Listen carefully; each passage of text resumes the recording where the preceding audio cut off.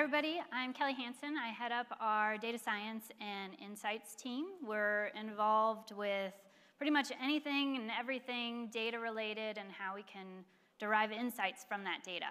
Some examples of that include media performance reporting and analysis, like we do for Native Shoes and Luxco's many brands. It includes email and loyalty analysis, like we do for Dave & Buster's. Also includes A/B testing and optimization, like we're doing for Dell, or web analytics implementation, like we're doing for Mazda. It can also include customer predictive modeling, like we've done for Jiffy Lube. And finally, just a myriad of ad hoc analyses, like we're doing for Purina. So just to name drop a few, those aren't all of the clients, but many of our wonderful partners who are in the room. We've heard today from Liz on our media strategies, and we just heard from Angie about the website. You're also going to hear from Richard about email. And one of the things that all of those have in common is that we're using data to optimize the experience. So I'm going to talk a little bit about how we're using data and how preference centers can be a key area of data that we can use in our marketing. So why have a preference center? Forrester notes that US online adults say that they're more likely to purchase from brands that share content that interests them. And we hear from McKinsey & Company that personalization is driving better outcomes. But we also know that it's becoming harder and harder to capture data because of increased privacy concerns, the demise of the third-party cookie that we heard about. So that's where it really comes into play in having a preference center, because it can help with the data source for the marketing activities. So what are the benefits of having a preference center? As I mentioned, it's collecting that data. As we aren't able to capture as much of the data as we want digitally as we had been in the past, as the third-party cookies go away, as servers are blocking some of the tracking technology, a preference center is a good way to capture data about your customer because they're specifically providing it to you. So it gets beyond that privacy concern because they're telling you that they want you to use this information.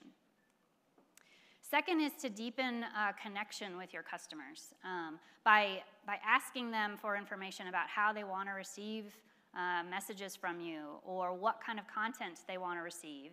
It can help to build that and deepen that connection. One of the things that Diane mentioned, I think in our first panel session today, was don't ask for something that you're not going to be able to change. And that's the same way with this, is that you don't want to be asking for information that you're not going to use, because that could have the opposite effect in terms of deepening that connection. Finally, there's so many messages out that people are receiving. I saw an inbox last night that had thousands and thousands of unread emails.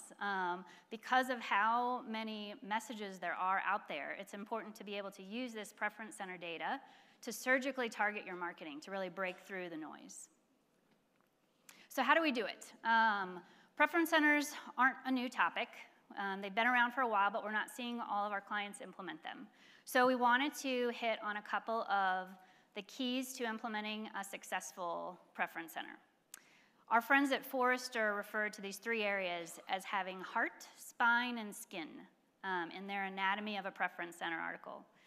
Having heart, delivering that customer value, really showing the customer that you appreciate them and you want to have their opinion on what they want to receive.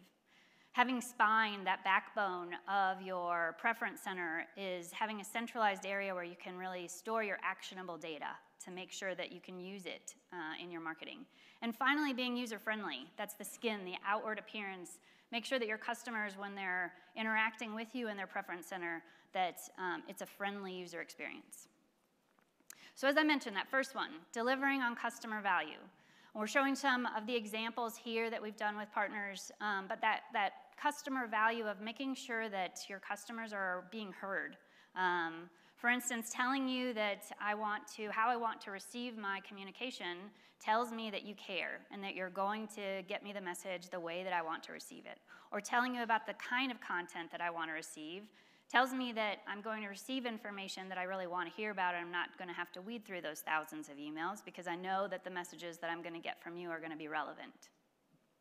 Finally, a lot of times when a customer is getting to that preference center, it's because they want to unsubscribe. Even if they're going to go, which they might, it's valuable to get information from them at that point because you're finding out what did we do that they didn't want to hear.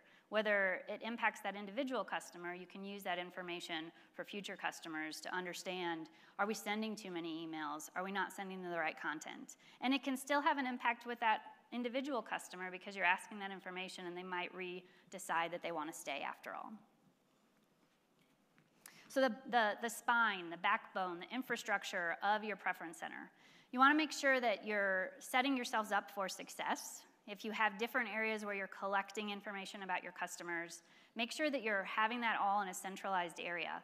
Having multiple preference centers is not going to be beneficial in your overall strategy because you want to make sure that you have consistent messaging and that you're really reaching out to them when they need to be heard. Also think about how you're going to use that data. You want to make sure that it's connected to your marketing system so that you can action on it. It can be information that you can take in and you can analyze, but if you're not connected to be able to impact your outbound marketing, then it's not going to actually give you that return that you're hoping to receive. Also think about this and think about the other data sources that you might have. So your preference center data is critical because your customers are giving that to you firsthand, but think about the other information you have, like maybe your web analytics.